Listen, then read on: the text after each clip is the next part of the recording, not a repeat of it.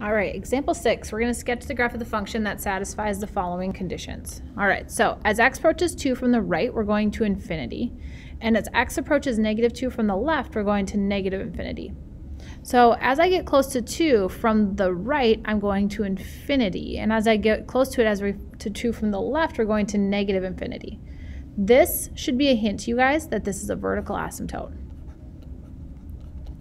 Anytime there's an infinity involved, it's either a vertical or horizontal asymptote. Okay, so this is a vertical asymptote, and then if I were to draw it, as I get close to 2 from the right, we're going to infinity. So I say here's my line of 2.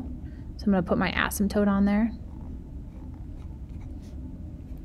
So we got x equals 2. And as we approach it from the right, we're going to infinity. So we got that going up.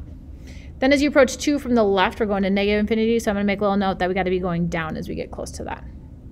Then as I move on, the plus or minus, anytime we're going to infinity, this is telling me my horizontal asymptotes, my HAs.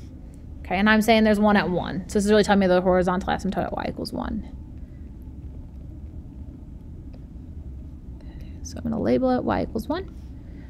And as we go to the left and the right, we got to get close to that line. Okay, drawing these on here. This is going to be my graph in red. So then the last thing is telling me -3, 0. So I've got a point -3, 0. So -3, 0. So using that information, I know that I have to connect here and go through this point, and then I have to get close to my asymptote. So there's 1.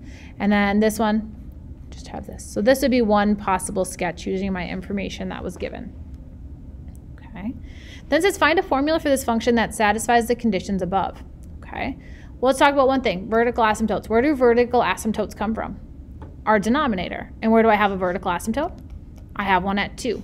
So if I were going to come up with an equation, what would I have had to have in my denominator to have a vertical asymptote of 2? I would have to have x minus 2, because when I set it equal to 0, I would get an answer of 2. Let's come back to our horizontal asymptote, because that's leading term over leading term. And then what comes from our numerator? X-intercepts come from our numerator. And guess what this is? This is an x-intercept, or a 0.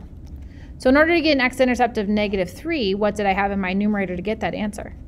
X plus 3. Now, horizontal asymptotes are from doing leading term over leading term. So if I were to do x over x, that would be 1, which matches up with what I have here. So here is a possible equation that I could have. So f of x equals x plus 3 over x minus 2. That is example 6.